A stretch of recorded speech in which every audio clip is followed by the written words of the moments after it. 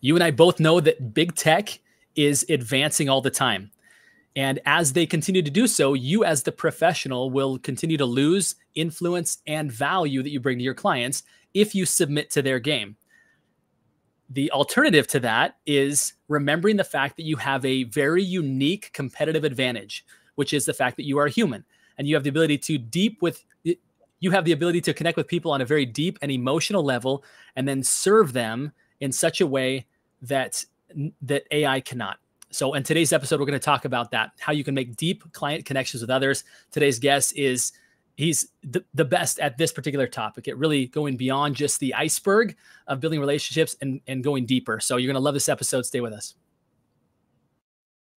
Question is this: how do those of us in the real estate industry with crazy amounts of ambition, how do we think bigger than the building of our own empires? How do we simultaneously seek success and significance, income and impact?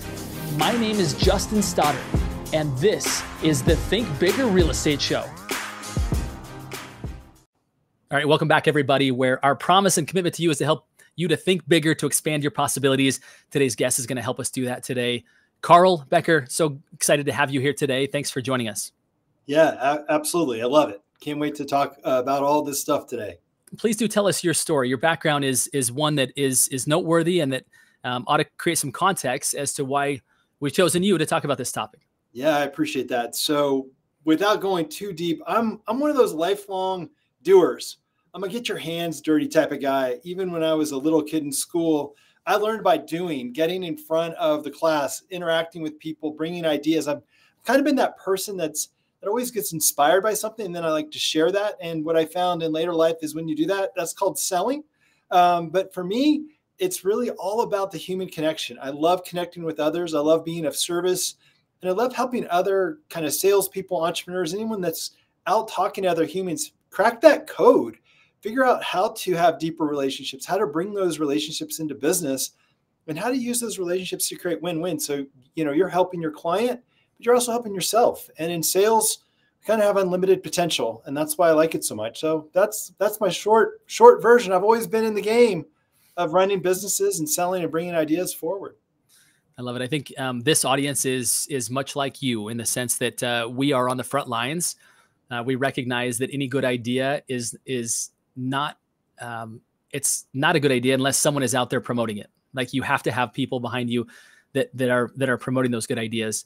And many of this audience are in the business of promoting their own services and professional services, real estate, lending, wealth management, et cetera. So that group is very much attuned to the fact that they have to be selling themselves and their unique approach to the marketplace, what they can uniquely offer to clients.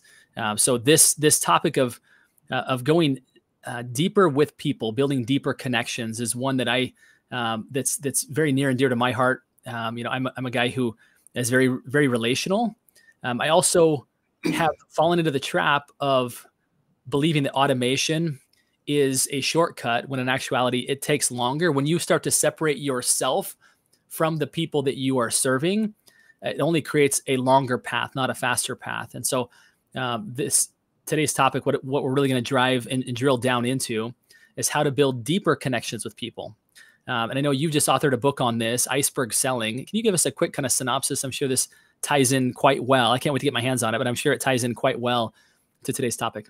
Yeah, absolutely. I'm going to give you the 100 mile an hour, 10,000 foot view. We're going to go fast. So the first thing I would say is if you're in sales, you might be sitting there right now frustrated. You might be like, if I don't close this deal, or there's something like that where you're almost giving your power to this event, and I guess I would say what I'm about to share with you will hopefully allow you to relax into what you really are doing and why you got in this game in the first place.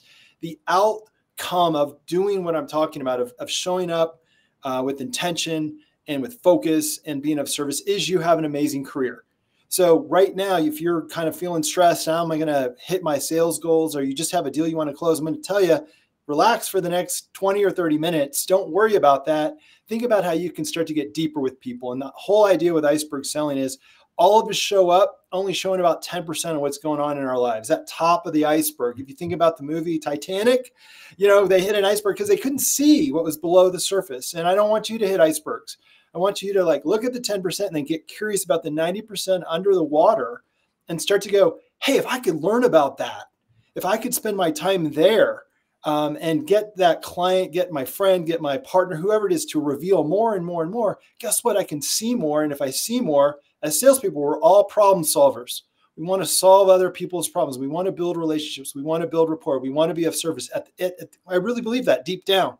So if that's resonating with you, this whole book, this whole concept is, how do I start to see more and more below the surface so that I can connect more, I can be more successful. So that's really the high level of iceberg selling. There's some mindsets in there and some best practices, but the takeaway is, if we can spend more time seeing underneath the surface, we can be more successful for everybody. So what does that look like, Karl? Again, we live in a world where we have kind of inch level depth on everybody through social media, right? We have this purview, this kind of highlight reel that everybody wants us to see. Yet below that, we don't understand a bunch more stuff. What have you found to be some of the best strategies, even tactics, for going deeper with people? Yeah.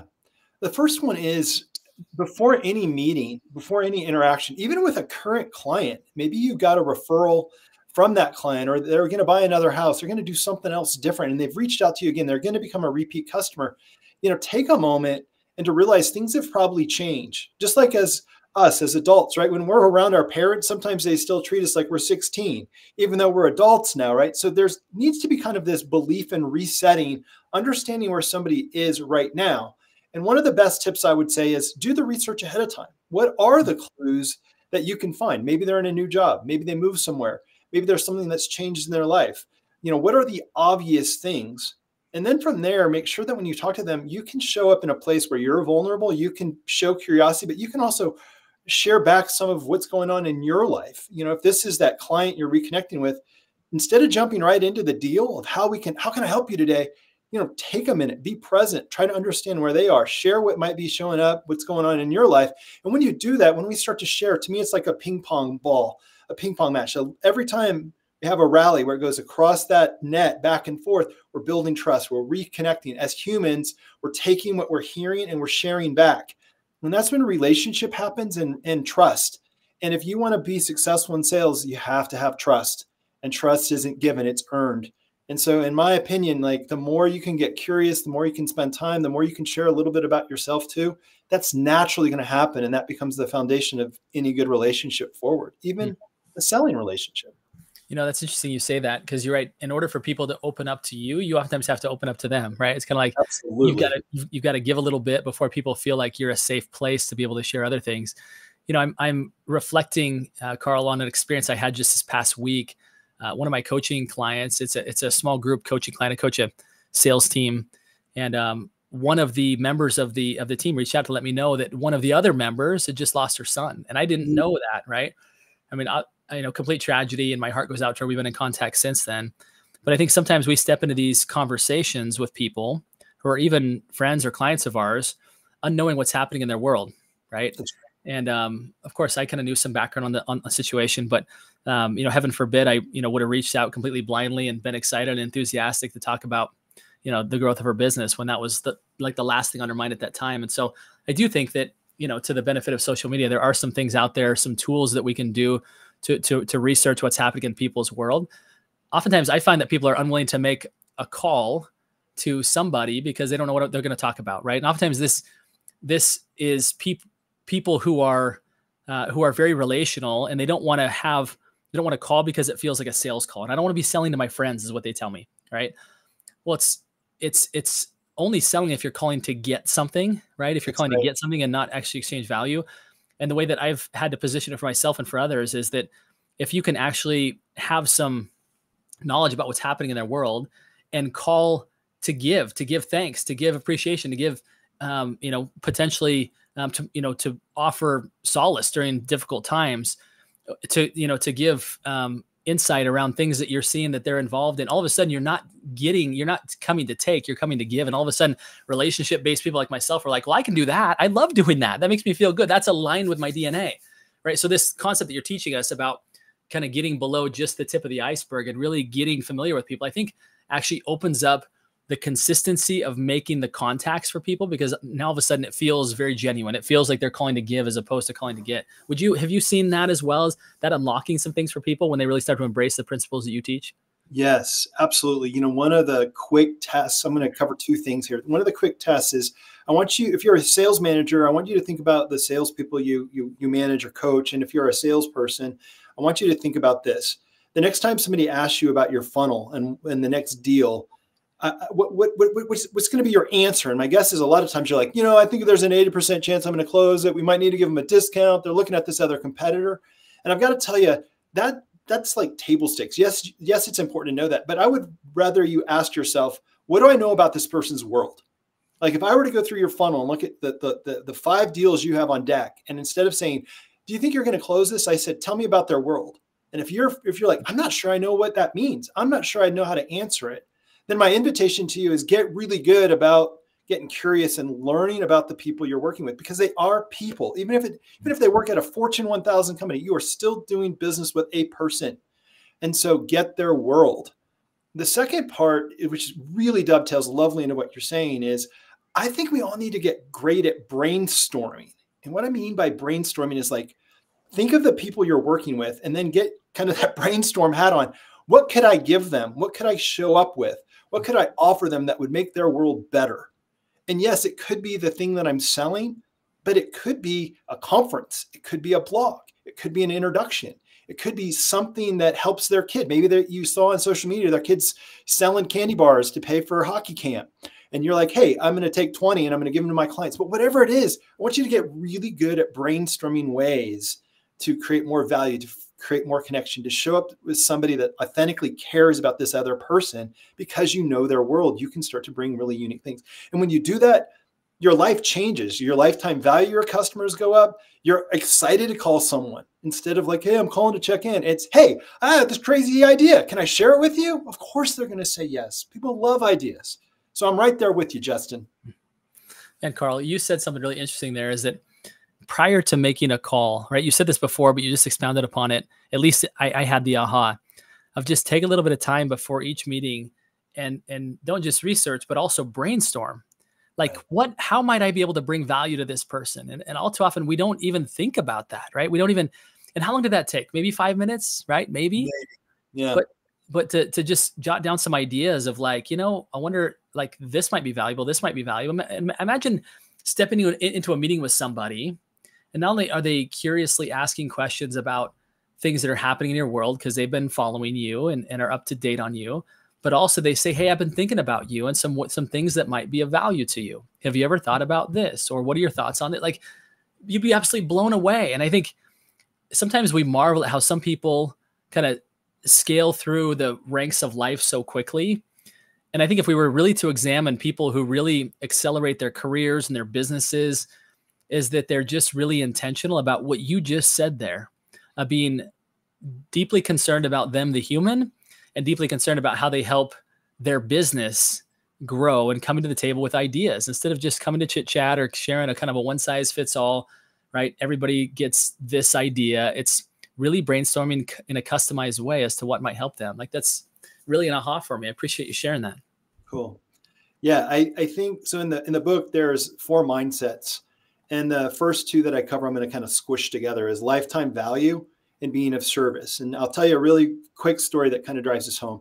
I'm running a sales meeting with people in the live event industry. These are the guys that produce the events, camera, lights, things like that.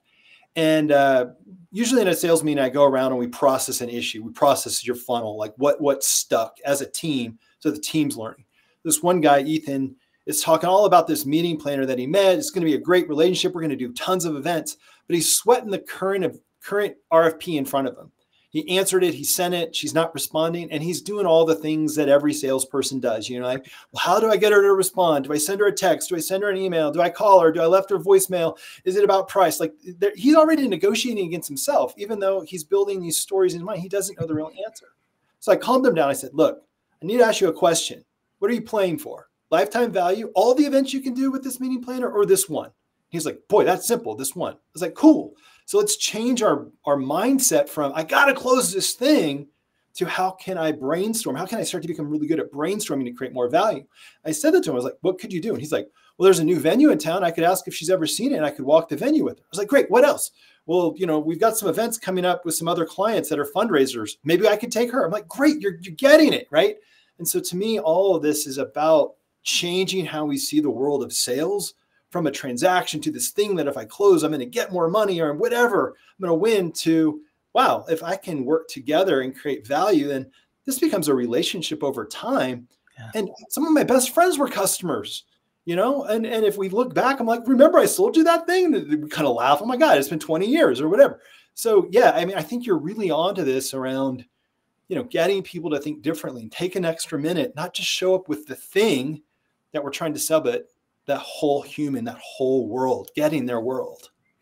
You are so much in alignment, or we're so much in alignment with each other. As many know, this show is sponsored and brought to you by Pro Insight, the company that I get the good fortune of leading. And our whole emphasis are the principles that, that I authored in my book, which are, most people think about success in business of having a bigger and bigger and bigger database, right? The more people the more opportunities will come out the other side. And I teach, the principle of, sure, that I won't argue that doesn't work, but also you ought to have a very small database of key partners. And from that those key professionals, those key players, will come a large amount of referrals. So instead of big database, small amount of referrals, it's really small, intimate database. And from that will come some of your biggest opportunities. And again, that doesn't happen by just trying to automate yourself to more and more and more and more people, right? Sure, there's value in automation for staying in contact and the follow-up and the sequencing of that. But what's most valuable, right? What's most valuable is finding the people who can really be of most benefit to each other. And like you're saying, go deep with those people, right? Don't keep it shallow, go deep, find out what, and really find ways you can really move the needle for them. And I think it's so contrary to the way most people think. They think that to compete with big tech, they've got to be big tech, right? They've got to automate more. And I think that just negates the unique advantage that we have of being uniquely human. I will add to that. And this is one of my most favorite things that I tell people, especially consultants or people that want to start their business or they want to do something like that. But the gist of it is this: if I have a network of people I trust and I've worked with, and we share common core values, and my client could be a good client for them and vice versa. Like if we have that, the place of value is so rich, because here's the kind of reveal. If I went to any of my clients today and I said, hey, before we wrap up our meeting, can you give me another 15 minutes? They go, sure. And I go, just for kicks, what are 3 or 5 other things that you're challenged with in your business right now? Just off the top of your head. And most likely they're going to tell me 2 or 3 things that are giving them a ton of heartburn. And then most likely I probably know somebody in my network that could help them. And so now we're in this situation of kind of this advanced brainstorm, this advanced value creation, where I could be like, hey, Dave, I get it. That sounds really frustrating. I was talking to one of my friends 2 weeks ago that does that very thing. Would it be all right if I made an introduction, or if we went to lunch, or would you just be open to talking with him? Because I really think he could help you out. Most likely he's going to say yes. And what that does is he sees me more and more as that advisor, more and more as that friend, that trusted partner, that person that's got his back, as does the person that I'm referring. And if we just think about how that works, if other people are showing up the same way you are in your network, you're right. Like all it takes is a handful of people, and our magnitude, our multiplier effect is tremendous. And here's the best part: you're not selling.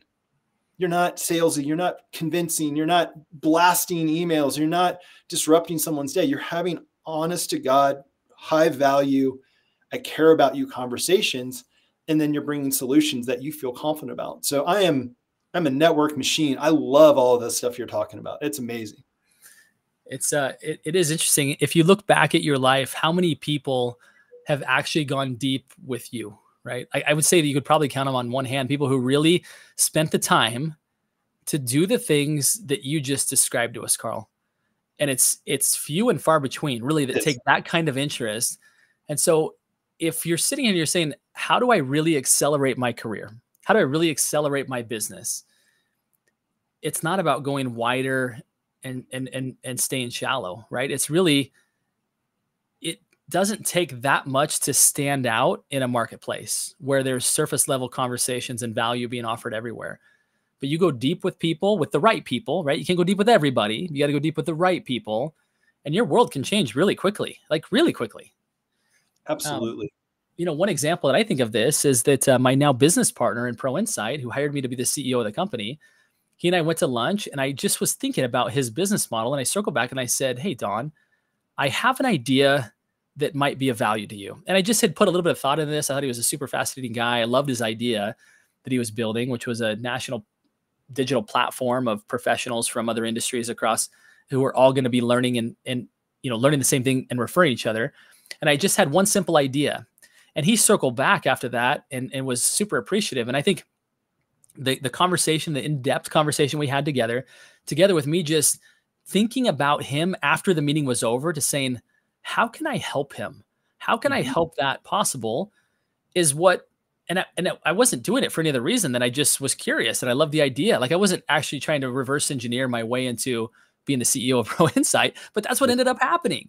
Right. And so I would just encourage anybody that's listening out there, if you want bigger opportunities, find the right people in whose world you want to be in and go to work trying to solve some of their problems. In fact, our chief growth officer, if interesting enough, Karl, we were doing a presentation to about 100 people when we were first doing our beta launch. And there was one professional who said, "Hey, can we get together afterwards? I want to share some thoughts and feedback on what I experienced." And we're like, that's pretty cool. She gave incredible feedback. And because she continued to just offer insight, she proved herself to be now the chief growth officer of the company. So it's, again, as I think back about what you're teaching me here, I'm realizing that my opportunities and the opportunities that I'm opening for other people come down to applying these principles that you're teaching, which is go deep with people. Okay. Quit focusing on the tip of the iceberg, but go deeper. Yeah, it's so true. I mean, one, we don't know what possibility is out there. We just don't. And two, chance really does favor the prepared. So why wouldn't you want to be more effective with your time, have a stronger relationship with the people that you're working with, be able to kind of pitch fun brainstorms with the idea that if I do this and I do it with intent and with authenticity, there's going to be some possibilities I've never heard of, like you becoming the CEO of this company, this other person becoming the growth officer. If we rewound their day 30 days before that moment, they weren't going, I hope I have this job. They were like, I'm going to put myself in a place where I'm always curious. I'm going to learn about people and I'm going to show up in solution and trying to be of service to others. And when I do, really cool things are going to happen. And even if they don't, just the act of doing it's going to create satisfaction because I'm using my brain, I'm using my heart, I'm making things happen. But I'm telling you that you don't know what's going to happen. Amazing things are going to happen. The craziest things in the world that you just would never imagine if you start to really understand who people are and their situations and you stay in that place of constant discovery and learning and brainstorming, creating ideas, creating possibilities. And I love it. It seems so obvious, but it's not, right? In a world that we're not taught, we're taught to be efficient with people. I think it was the late Stephen R. Covey that taught you can be efficient with things, but don't be efficient with people. And I've learned that lesson myself. When I try to be efficient with people, it ends up happening. It backfires, right? Is that I end up replacing those people, or they leave, or we don't actually get any progress. But it's when we can really be effective with people, which oftentimes means connecting with them at a deeper level, creating these deep connections. Karl, obviously we're speaking mostly to, I would say, the real estate industry, although I do have a growing audience in the professional services industry because of my involvement with Pro Insight. Are there some tactics and strategies that you teach, kind of taking it back to kind of boots on the ground, brass tacks, that might help people to implement these concepts that we're sharing? What have you seen as you've tutored and mentored and coached people on how to do this? Some things that maybe stand out to you, I think, or two that would be interesting for people to start to implement today, to start to make this more of their regular practice. Anything come to mind? Yeah, it does. A story or an example I like to give in the real estate space is, I think most of us in that space already care about people and they know it's a ton of relationships, right? We know there's lifetime value. We know we might help them sell and buy their house and their kids' house and their family's house if I do this right. But I think oftentimes we sit here going, well, how does that even begin? How do I sell this house? How do I find my next customer? And I think it's by walking the talk. And so I guess I would encourage you to go, okay, am I walking the talk of service? Am I walking the talk of building deep relationships? Am I walking the talk of understanding? And when I do that, am I actually getting into action about it? Because it's not only sharing ideas, sometimes it's asking for help too. If you build a really strong network and people know that you're giving all the time, you can sometimes say, hey, I need some help too. Would you be able to help me? And so there's kind of this two pieces of that coin I put out. And the story I would like to tell just really briefly is I want you to imagine a family with some high school kids come to your neighborhood. You've been given the referral and you're going to show them a house. And as you start to walk them around, you see that these two high school boys are pretty frustrated. They're short. They're not listening. There's some weird energy between them and their parents. They clearly don't want to move. And you ask an iceberg question. Hey, what do your boys like to do? And do you think they're going to be able to do it here? And they say they love to play golf. And we've been traveling 2 weeks and they haven't played it at all. And they are really competitive and they're freaking them out. Well, right there, your job is not about selling a house. Your job is how do you get those two boys to play some golf while they're visiting your town? So just think about that, right? Do you have clubs? Do you have a club you like to go to? Is there a public course? Can you rent them some clubs and they hit some golf balls while you're talking to the parents, right? But there's clues everywhere. So my number one thing I would tell you is try to get really present, understand someone's world in that moment, and let go of the thing that you're really trying to do. In this case, selling a house. It's not about that. It's about I'm in the job of connecting with people, solving their problems, making their life easier. And if I start to do that, really great things happen. So that's what I would tell you is kind of one of those tips. Get really good about getting curious and just starting to throw out some ideas that provide more value than the thing that you're really there to do. Man, Karl, such great insight. I love that. That can be applied again in so many different avenues of just listening for those unspoken cues and, being curious about them and then being a problem solver. I think where professionals will get in trouble moving forward is their inability to really connect with people, and I think those that will have a career that will thrive leveraging AI and rising above it at a level that AI cannot replace is where you connect with people at that level, where you read the cues and you identify what they even haven't identified in myself. I remember as a kid, my mom was sometimes I'd walk in the house and she'd say, "What's wrong?" I'm like, "Nothing's wrong." She's like, "No, something's the matter." All of a sudden I would stop and I'd be like, "Oh yeah." So I am kind of upset.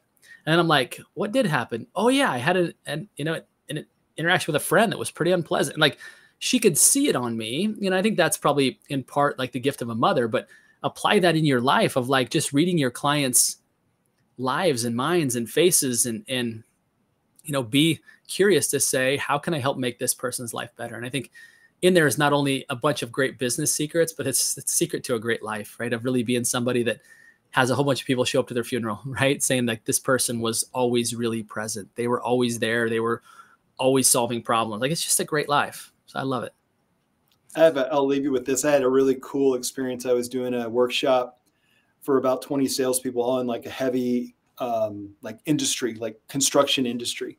So you kind of have a lot of these like pretty burly, macho, like tough dudes in the room. And I'm walking them through iceberg selling, and we're talking about the mindsets and how to run a meeting. And a lot of things we're talking about here, how to connect. And at the end, I asked everyone to check out, hey, what are you taking today? And, I'm getting really good answers. And then all of a sudden, this totally burly dude stands up and he looks at me and he's like, "Karl." And I'm like, "Oh boy, what's happening?" He goes, "Karl, I got to tell you, all this stuff we talked about today, I can apply that to my life. If I do that, my relationships with my wife's going to be better, with my kids, with the guys I manage, with my customers. Thank you. This means a ton." And it was like, whoa, here we were talking about sales.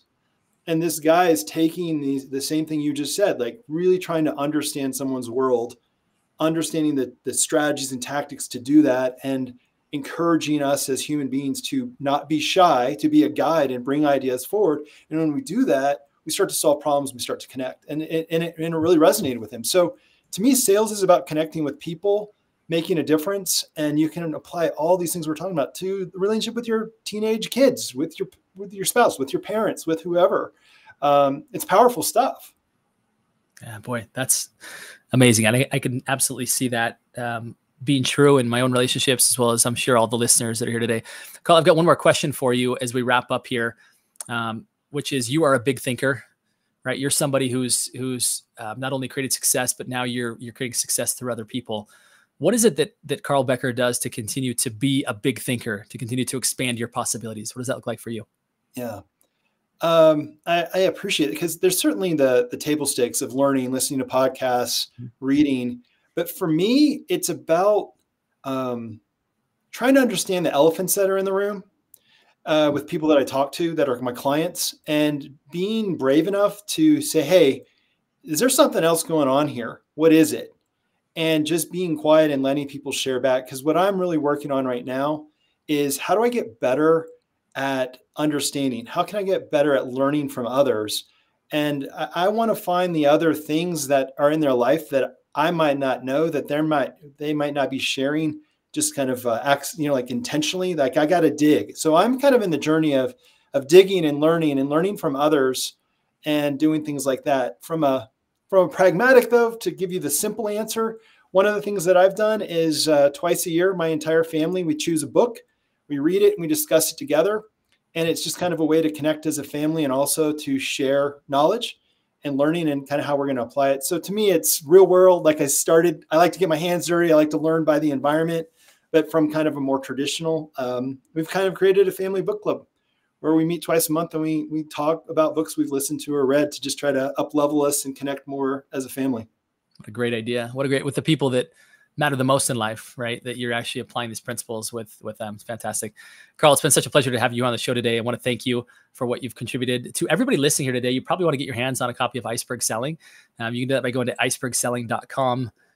Karl will then guide you through the process from that site as to how you get a copy of the book, and stay in touch with him, because it sounds like you're a guy that's very much resonates with this audience, somebody who is a big thinker and wants to do so by really going deeper with people. And I appreciate that very much. So thank you again for coming on the show today. Thank you. And I invite any of you to reach out on LinkedIn or through that website. I answer every email that I get. And if you have a question or something you're curious about, reach out. I'm always happy to share. And thanks again. This has been a really great use of my time, and a great podcast. I've really enjoyed it.